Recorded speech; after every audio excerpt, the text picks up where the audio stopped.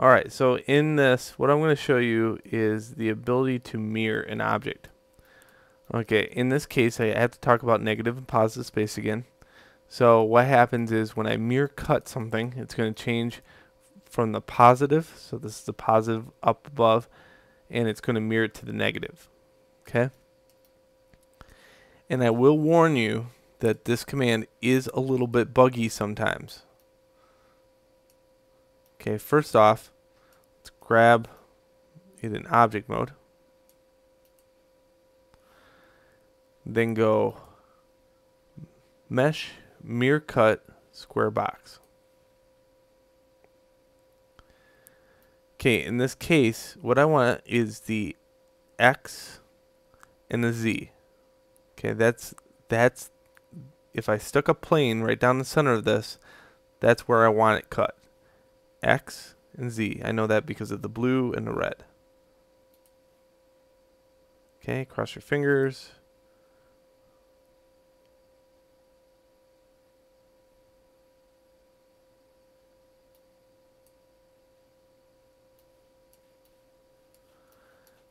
And if it done correctly, you should have something that looks like this.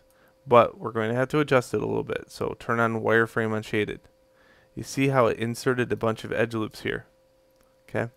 I still have the ability to move it also. So what I want to do is move it just enough up so those edge loops disappear, leaving this nice change. It's also very important to know that you must duplicate the part, Command D, after you're done, and destroy the original part.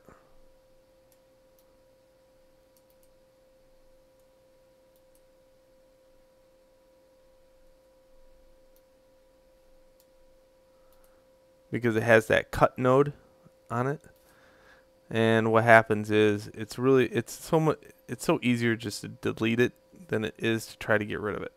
So when I hit 3, check this out. Isn't that nice?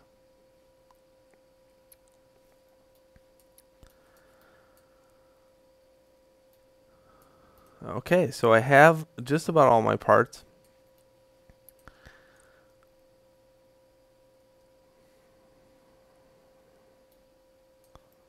So what I'm on the subject of mirroring. That was called the mirror cut command.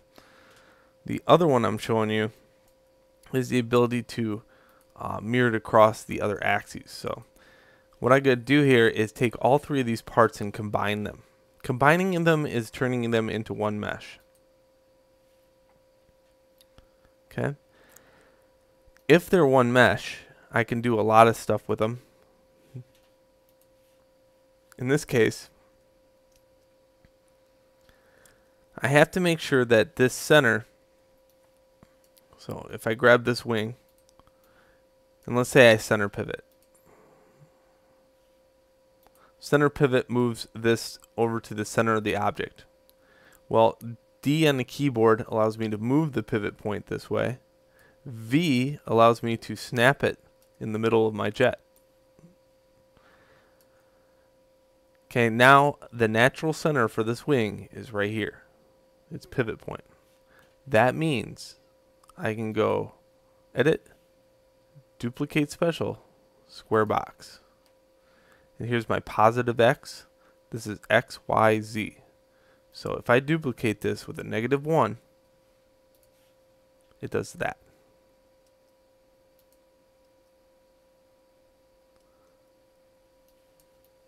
Very cool, huh?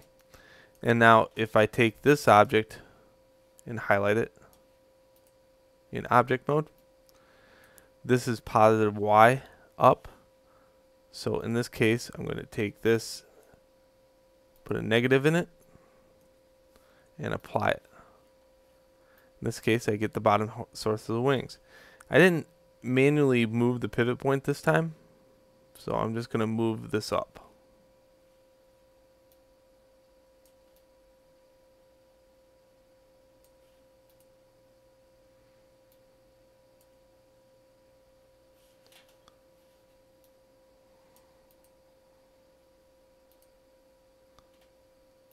And there we go.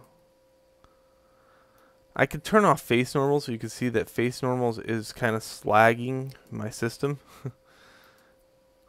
Slowly lagging. Display. Face centers.